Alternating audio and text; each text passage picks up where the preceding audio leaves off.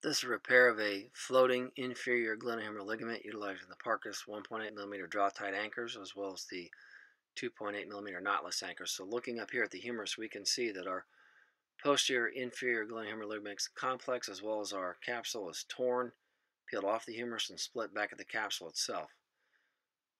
This is actually a fairly significant sized hole within the capsule, and we can see that we don't have a significant Hill-Sachs lesion that we're dealing with, but we do have this large avulsion of the capsule and glenohumeral ligament resulting in significant laxity.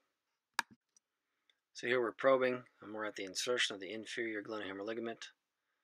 You can see we can drop our probe way down into there, so this is essentially a floating posterior glenohumeral ligament, so we're going to have to make provisions for repairing both sides of the lesion, or we're going to have continued instability.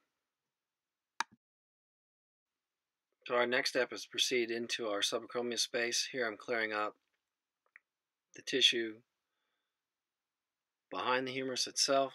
We're trying to clear out infraspinatus and the teres minor regions so that we can see, because we're going to perform essentially capsularphy when we repair our inferior glenohumeral ligament.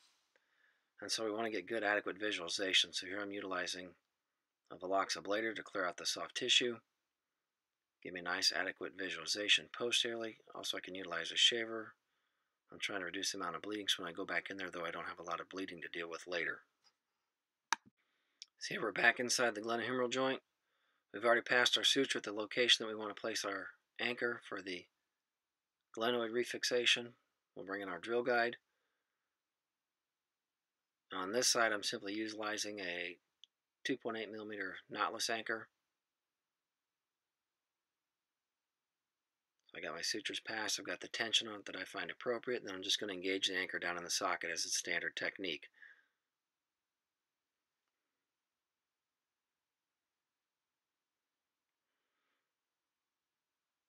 So you can see that we're recreating that nice bumper inferiorly.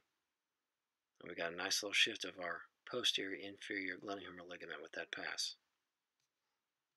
So now we're back up to the humeral side of the lesion. You can see I'm actually utilizing the rent in the capsule as a window so I can see, as opposed to creating more tears in that posterior capsule. So I place one anchor with the most superior aspect of this tear that I feel comfortable in getting to without coming out and penetrating the articular surface. I do this utilizing a 1.8 millimeter draw tight anchor.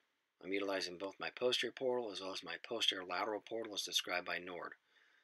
So I'm actually just going to puncture through the capsule, place my second anchor. So you can see I got my blue and white sutures and my white sutures there that I've toggled on left and side too, so I can utilize all my sutures for this repair.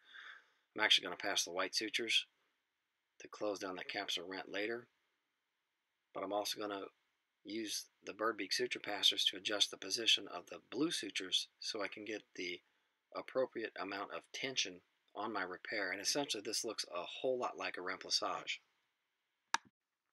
So here we are utilizing our bird beak penetrators to pass our sutures through that capsular rent and around it so that we can close this down. And we'll also use these to adjust the position of our blue sutures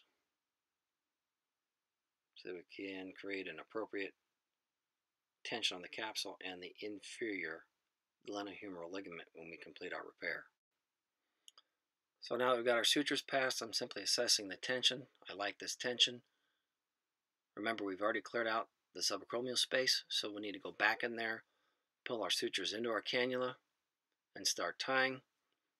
So the next view will actually drop outside the shoulder, and we can see that we've got our sutures pulled out through our cannula. I've actually already shuttled them down into the shoulder, so I loop two tails from the opposite anchors together, pull those down, and then I start approximating with the other tails.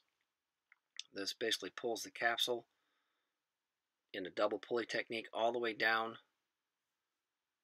to the humeral head and allows me to get this a nice secure position, adjusting the tension with my knots.